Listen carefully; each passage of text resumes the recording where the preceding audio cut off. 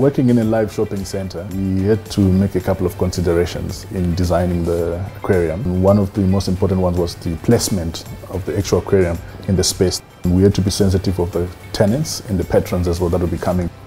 Obviously the kidney shape had dynamic lines, where you don't actually have straight lines basically to allow for circulation around the space on the entertainment level, where people can still be able to walk around, enjoy the aquarium and be able to actually go into the other entertainment facilities that are on offer.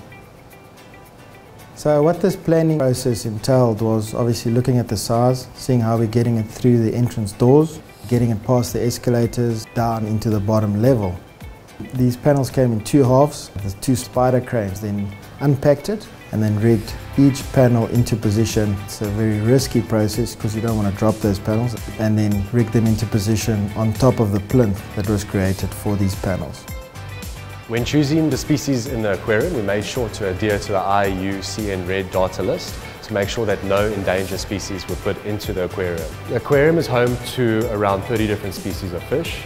There are no mammals, sharks or any larger fish in the aquarium.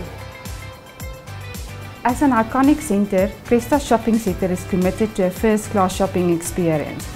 We would like people to explore, learn and become members of the greater community.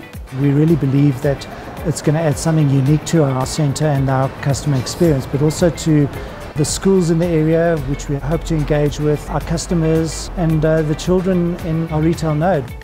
I think the most exciting part has been the idea of bringing the sea into Joburg, even if it's a small part of it. The most interesting for the children is the fish bowl where you can stick your head in and it looks like you're underwater. It's really exciting time to bring this to our community and to know we're the first in South Africa to have an aquarium inside a shopping centre.